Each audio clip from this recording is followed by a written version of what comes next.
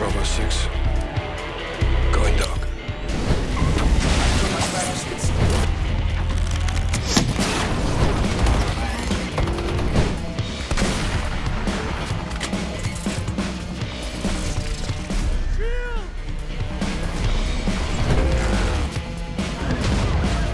Giant touchdown. Fabinho onto it quickly.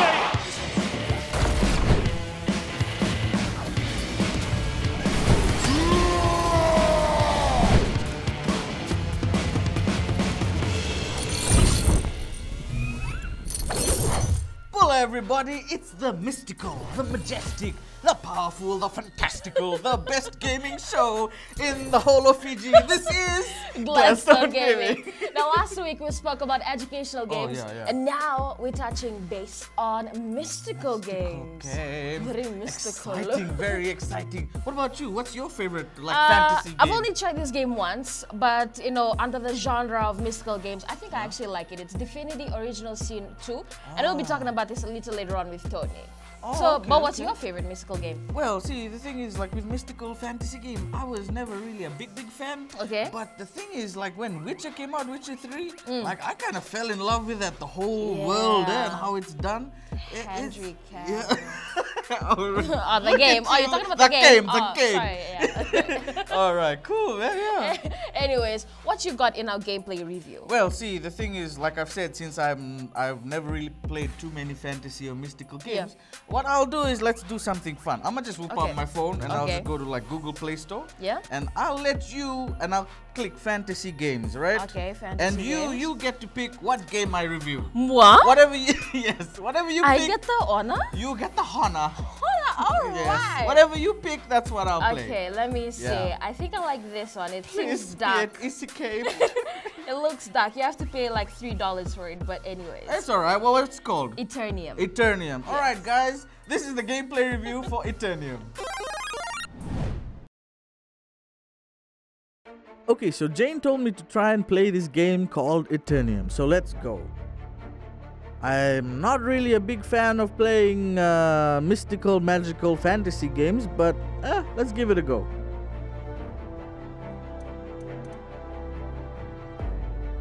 Oh, so the intro looks pretty cool. You gotta pick your hero class. That middle one sort of looks like... Is that an elf? Man, I don't know. Man, this is the hardest part, is naming your guy. You know what? I'll just auto name.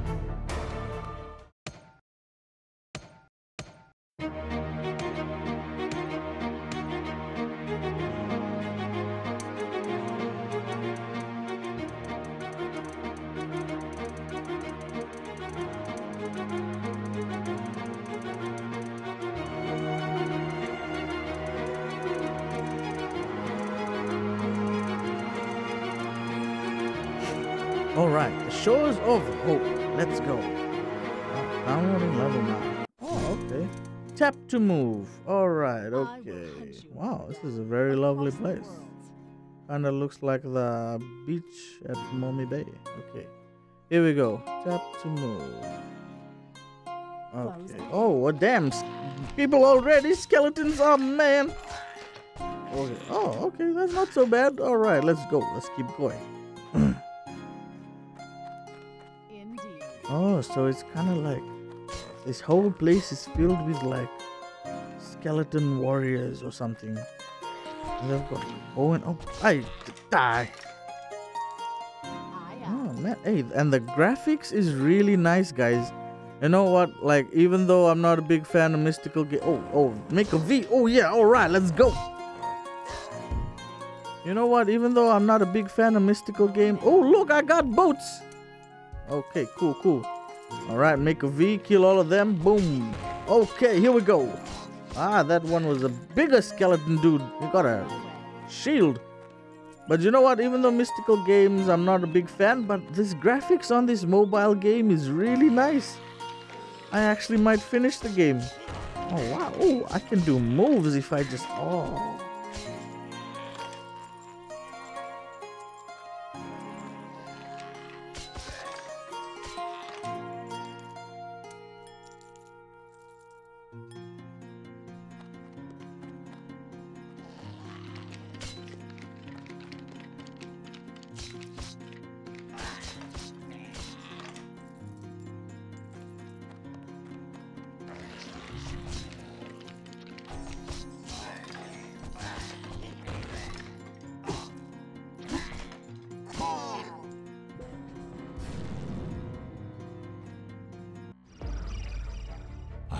you will do it, my friend.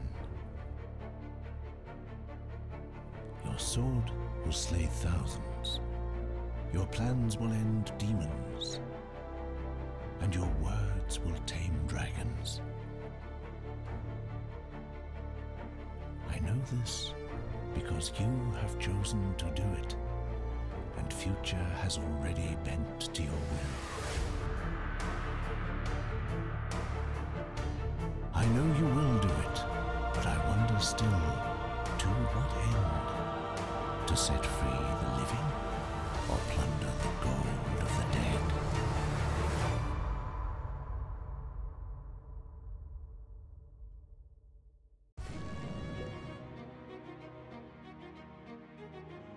Now, Eternium is an RPG game that you can even play without connecting to the internet on your phone. There are 3 character classes: the Mage, Bounty Hunter, and Warrior. The animation and graphics are pretty good and have gotten better over the years. However, there are some problems. However, sometimes the third-person camera angle occasionally blocks my view when I was playing, but the graphics are very detailed, which is nice. The game progression is clear and suitably progression of hardness. So I started out it was easy, but as I went along it got really hard and hard. The story is quite basic with the levels described as find the boss and kill it. Lots of item drops and you can get it in game help characters that mercifully can get pretty powerful. It is definitely not a Diablo 1, 2, 3 in many ways, but for a game for your phone, it's really amazing.